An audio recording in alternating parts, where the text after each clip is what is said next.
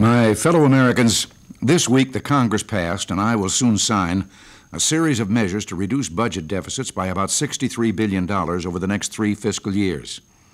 My approval of these measures should not by any means be considered the final action on deficits this year.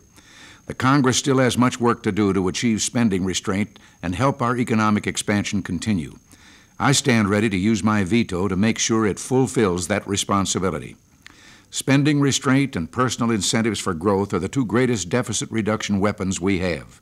That's why the ultimate solution to budget deficits must be a mandatory restriction on the Congress's ability to spend and a simplification of the entire tax system, enabling us to broaden the tax base and lower personal income tax rates for all of you who work and earn.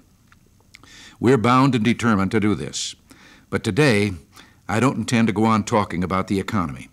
I have a special guest. Nancy is here with me, and she'd like to speak to you about the problem of drugs and what together all of us can do about the problem. Thank you, Ronnie. During the past 2 years, I've traveled throughout our country, and what I've seen happening to our children is terribly frightening. In fact, sometimes it seems as if we could lose a whole next generation to drug abuse. Cocaine, PCP, marijuana, alcohol, speed, these are the enemies of our children.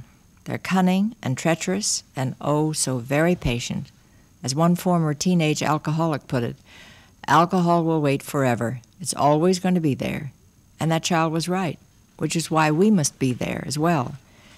And this enemy shows no mercy.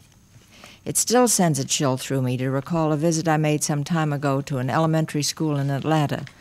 I asked a class of 3rd graders how many had been offered drugs, and almost every hand went up. Many people still seem to think that substance abuse is something that happens to other families. There's a wall of denial that must be broken down.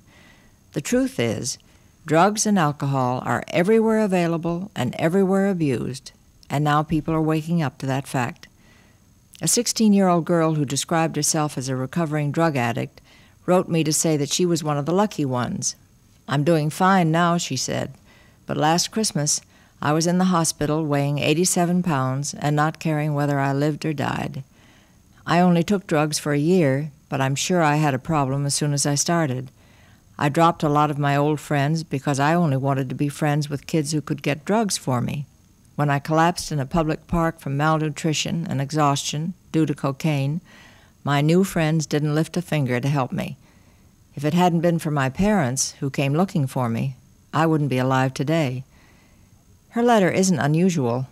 Other children have talked frankly to me about how young they were when they began to experiment with drugs and how school became little more than a place to buy dope and get high. Most parents were completely in the dark. They just didn't believe it could happen to their kids. Again, the wall of denial.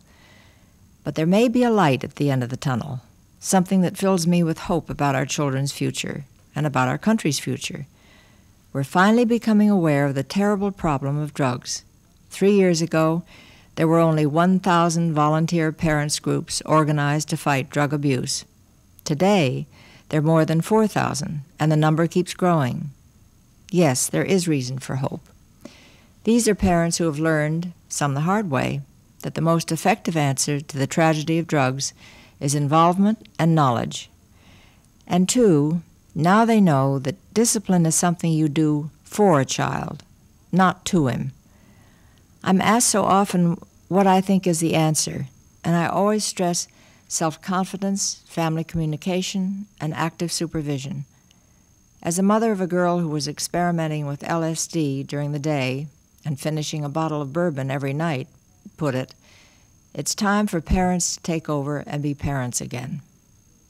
Ronnie, I know you join me in the belief that if we all work together, become more involved in our children's lives and more knowledgeable, we can help save a generation and help preserve its promise and hope. Well, I sure do know that, Nancy, and I can't imagine anything that could do more to brighten the skies of America's future. Until next week, thanks for listening, and God bless you.